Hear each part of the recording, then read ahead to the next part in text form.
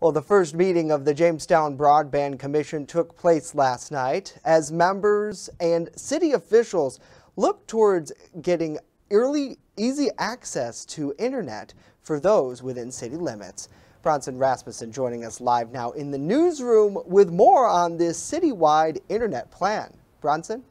Justin, brainchild of Mayor Eddie Sundquist, the $25 million proposal would provide all within the city of Jamestown affordable and accessible internet. Which may seem like a lot, but really only adds about $15 to $20 on your overall bill for internet service in a community like Jamestown. So we recognize it's a lot of money, it's a lot of upfront cost, but certainly has an incredible benefit. A driving factor was the COVID-19 pandemic, which forced many school-aged children solely to remote education.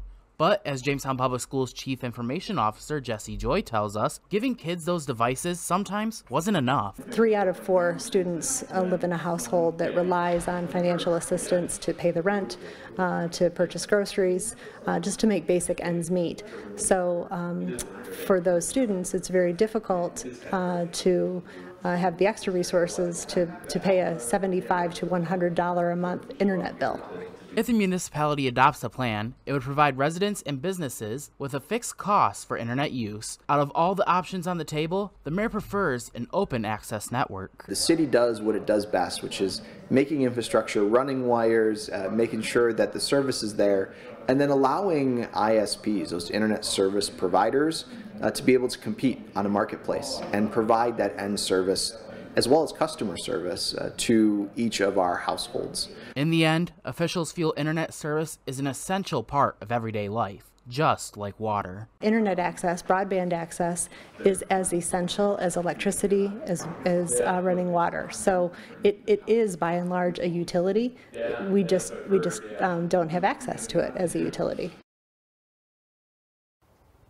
So, what's next for the Broadband Committee? They have requested more information on internet access in the city.